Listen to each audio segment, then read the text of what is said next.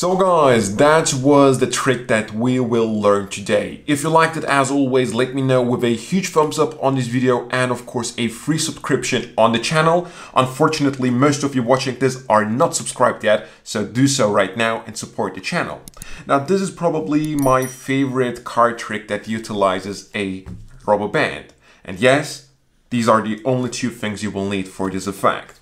Once you have the rubber band, just place it on top of your card case and have any card selected. Whichever card is selected, in this case the 7 of hearts, it has to be controlled to the bottom of the pack. Of course, you can use any technique that you want. In my performance, what I did was pretty simple. After having a card selected, I tilt the deck so the spectator sees it from this view. And from the back, what I do is the following. I use their selection to push some cards from the center, so they are being outjogged from the front, giving the illusion of the card really going into the center. However, after having done so, I take the 7 of hearts and I just place it to the bottom of the pack and push it in. Now from the spectator's point of view, because the deck is tilted, it gives the illusion of the card really going into the center of the pack. However, it is on the bottom. Again, you can use any card control that you want, controlling the card to the bottom of the pack. Now we start with the main part, which is wrapping the rubber band around the deck. Of course, something sneaky is going on here. You take the rubber band and show it, and as you do so, you catch a pinky break above their selection. Instead of wrapping the rubber band through the whole pack, the rubber band goes into the break and then around all the cards like this, meaning the bottommost card is completely free. Once you're in this position, you're gonna take the rubber band, stretch it to the side. Now you will give it a twist towards the spectator and you will grab the topmost strand, which is this one over here, with your middle finger and pull it down.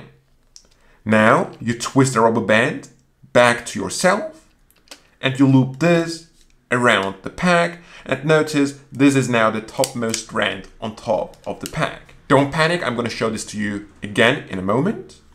At this point, you're almost done.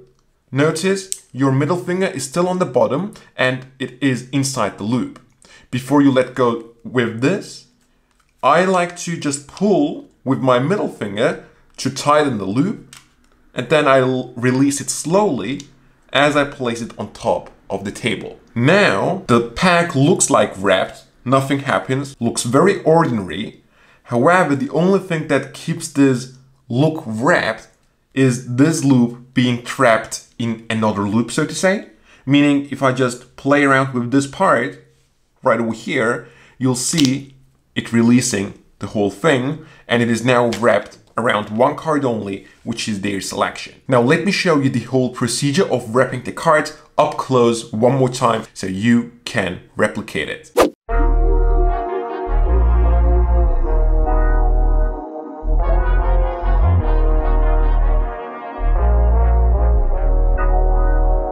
So guys, that's basically how you use the rubber band to wrap the pack, right? And keep in mind, the topmost strand is the last strand that goes on top. This is going to be important because after you have placed the cards on the table, show your hands empty. I really like to place it on the table. It's a subtlety to show it is really wrapped without mentioning it really. I show my hands empty. I lift them back up. Now I have to get my palm through one of the strands on top of the pack, right?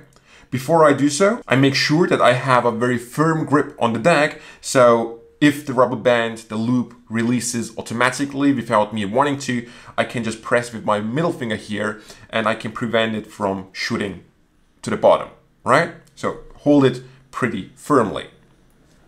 Now you want to get your hand through the topmost strand of these two. If you get it through the bottom one, it won't work, at least with me. So I'm gonna go through the top one. And the top one is the last strand that you put on top. Very important. If you fail, this might be the reason, right? So lift up the rubber band and get your palm through. Now, as I lower my hand on top of the pack, I grip it very firmly right here and I let go with the other hand. This is now releasing the loop here. As you can see, it is gone. So I'm basically holding everything in place with this hand only by pressing on the short edges. If the loop is not being released, the only thing that you have to do is this, right? So as you let go with this hand, just do this. Of course, I'm just exaggerating, right? So just do this and it will release it automatically. Now I just have to release the pack on top of the table and the bottommost card will shoot onto the back of my palm, just like this. This is just such a visual moment where you have just one facing up card that sort of melts through all the cards and jumps onto your back palm. It's just such an incredible moment. You will love it, I'm pretty sure, not only you, but also your spectators. And this basically, guys, is the explanation for this effect. The whole secret is just wrapping the rubber band around the deck. It is something that you can master within minutes of practice. Very simple to do. I'm sure you'll love it. Perform it, amaze your spectators, like the video, subscribe to the channel, leave comments, all those things to support the channel. That's it. I hope to see you next time.